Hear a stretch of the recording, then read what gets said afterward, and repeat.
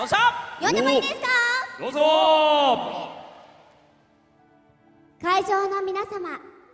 今日は銀幕前夜祭りにお越しいただき誠にありがとうございました。そして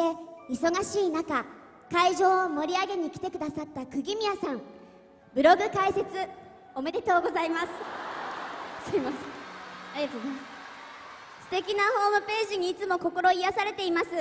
残念ながら今回も僕は仕事のため釘宮に会いに行くことは叶いませんでしたが、高橋さんと豪華アーティストによる生ライブ、井上さん、平野さん、中村さん、将軍歌謡、豪華キャストによる迫真の生アフレコ、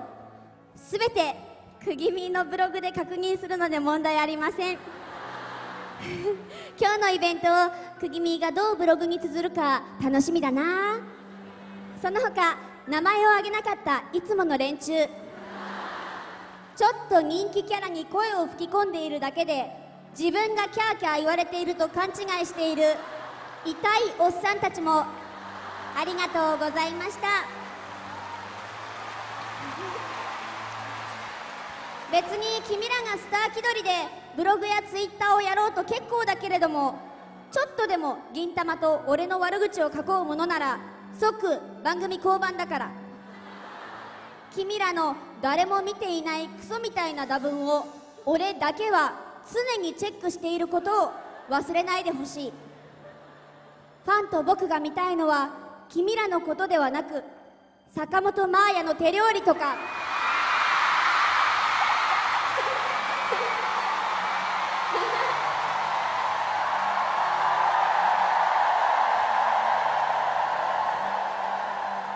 とか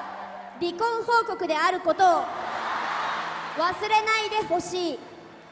ということで7年間いろんなところで書いてきた僕のこの打文も今回で完結編になると思うので最後に言わせてください。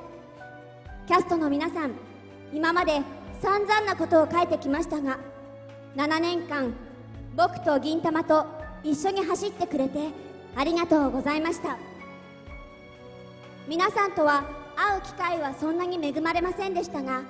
キャラクターを描く際、いつも僕の中には演じてくれる皆さんの声がありました。いつも皆さんと一緒にキャラクターを作っていました。今日こんなにたくさんの人に銀玉のキャラクターが愛してもらえるまでになったのは皆さんと坂本真綾のおかげです。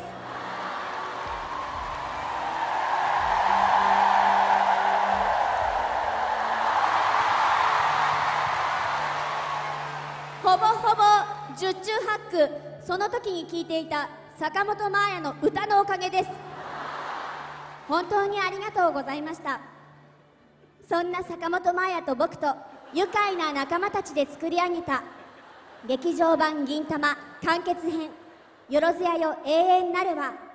7年間アニメ銀玉を支えてくれたすべての人のために作った映画です。ぜひ劇場まで足を運んでいただいて、ブログやツイッターで宣伝しまくってください。ただし悪口は全部俺がチェックしてるからな。分かってんだろうな。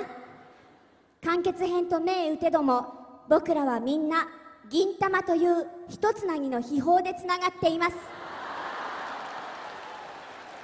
あの合言葉を忘れない限り、僕らはまたきっと会えると信じています。それじゃあいつもの中井さんと一緒にレッツパーリーだー。